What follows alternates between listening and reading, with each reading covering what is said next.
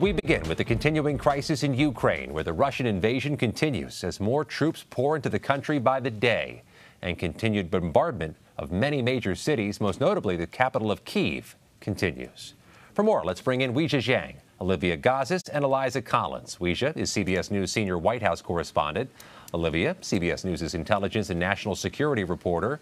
And Eliza is congressional reporter for the Wall Street Journal. Weijia, the White House is aiming to get $10 billion in emergency money to Ukraine.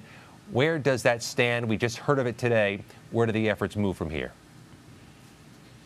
Well, the White House has formally requested that money to Congress. So it really depends on what lawmakers do at this point. But certainly we expect a lot of bipartisan support and not any big challenges to this, given the alternatives, which would be to do nothing.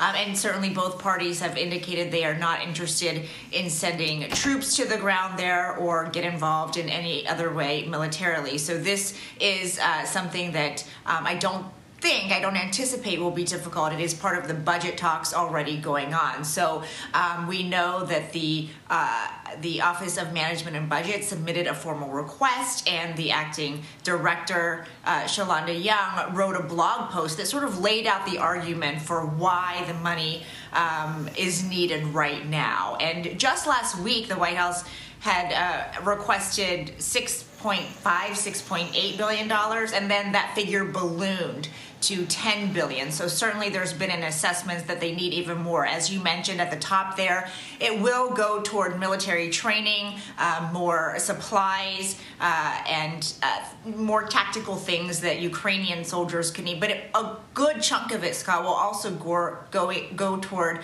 providing humanitarian assistance to all the civilians of Ukraine who will certainly need it, especially as we see the tensions continue to rise on Putin's part. And not happening in a vacuum. Members of both parties publicly saying we need to do more for the Ukrainians. That's the context in which the White House pushes for more aid. Olivia, let's talk about Russian money. Russia's invasion stepping up again today. How desperate is President Putin with his nation's economy crumbling and this war already taking longer than many in Russia may have expected?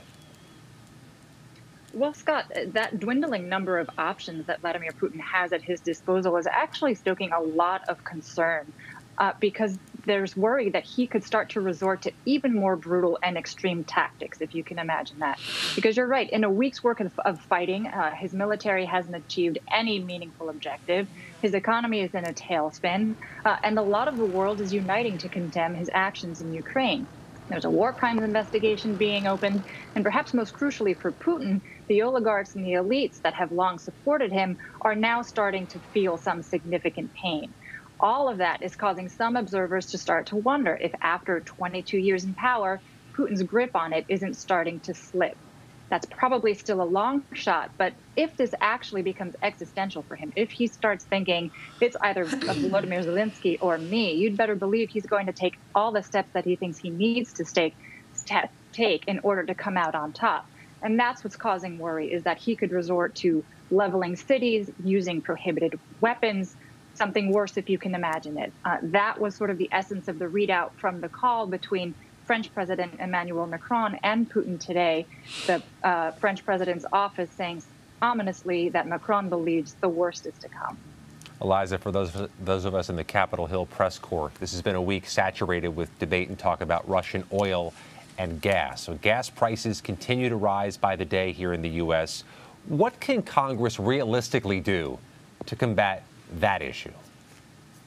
Well, it's tough, and we're seeing sort of this bipartisan groundswell of support. There was a bill introduced today with a large number of bipartisan co-sponsors saying to cut off Russian oil imports to the U.S., which make a little bit less than 10% of our imports. The problem with that is that raises gas prices even further after they're already in an inflationary period. So Republicans argue that the government should do that, and then Biden should roll back his regulations that he had put in place originally, things like banning drilling on public lands and end to the Keystone Pipeline.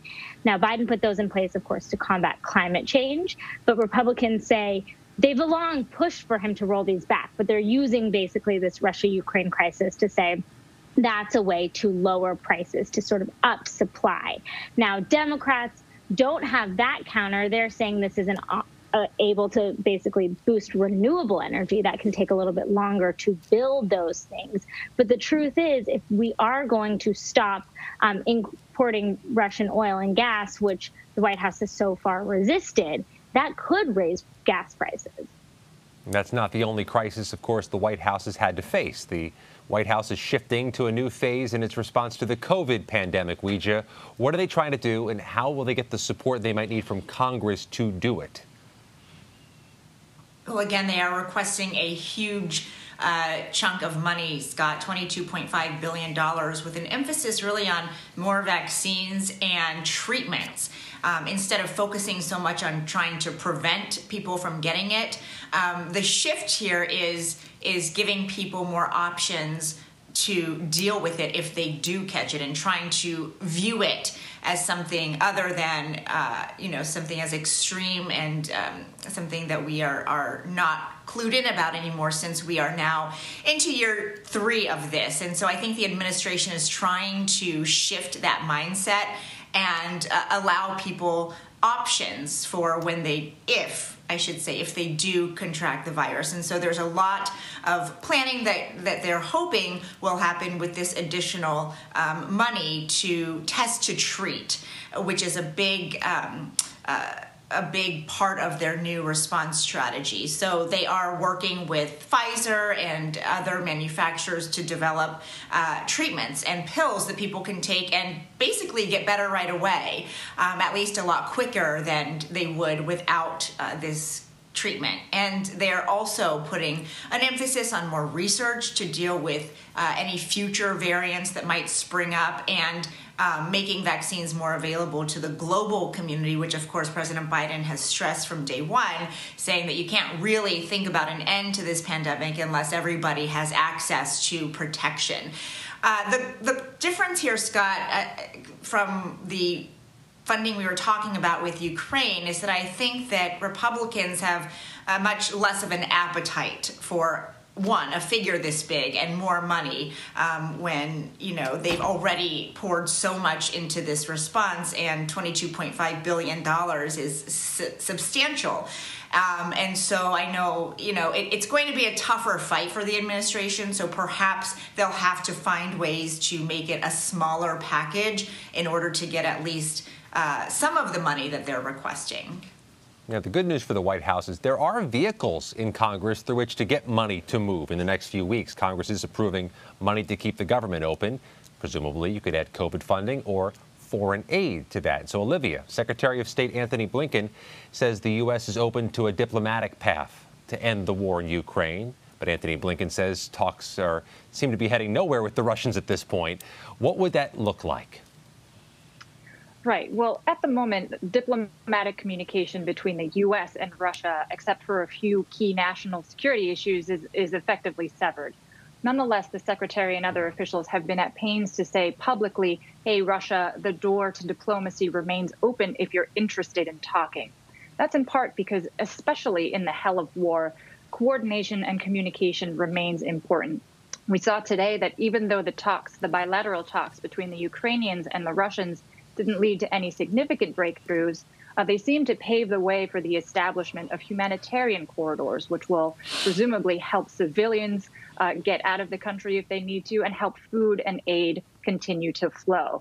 Now, there's some concern about that, of course, that it could be, as the situation was in Syria, that these supposed corridors end up being either non-existent or exploited by the Russians to actually regroup and resupply themselves. But for the moment, the Ukrainians have said that there will be a third session of talks. And as long as the Russians continue to show up, there is this small glimmer of hope that they could notch their way towards something like a ceasefire. So here we are, the first full week of March. Eliza, that means we now begin midterm season, at least primary season. According to your reporting, there's a midterm primary race in South Carolina that's generating interest among the Republicans there. A freshman House member, Nancy Mace, fighting off a former GOP House candidate, Katie Arrington. Take us through why this race is such a significant one. Yes, so this is a Charleston area district. It's coastal South Carolina. It is a longtime Republican district that flipped in 2018, which was, if you guys will remember, a really good year for Democrats. They won back the House and flipped all sorts of seats across the country. But Joe Cunningham, a moderate Democrat, won the seat at the time by beating Katie Arrington. So now Arrington is running again to unseat Nancy Mace, who won the seat in 2020, basically calling her, saying that she has separated too much from former President Trump, who at this moment is really the leader of the GOP. But Mace is different than someone like Liz Cheney because she is really a reliable Republican vote. She worked for Trump's campaign in 2016. She voted for him in 20. I was at her house with her. She still has giant Trump campaign signs in her garage. But after January 6th, she said that Trump was to blame. And before or on January 6th, she voted to certify the election. She did not vote to impeach him. She has really not done much else to criticize Trump since, but she has said she stands by her criticism. And that might just be enough for some Trump supporters. So this is an interesting race because it's not a complete Trump critic. The question really is, can you criticize Trump at all and get through a primary? And then, of course, in the general election, this is seen as a somewhat competitive seat. And last month, Nancy Mace recorded a video, put it on social media to champion her support of former President Trump. Eliza Collins, Olivia Gazis, Weijia Jiang, thank you all.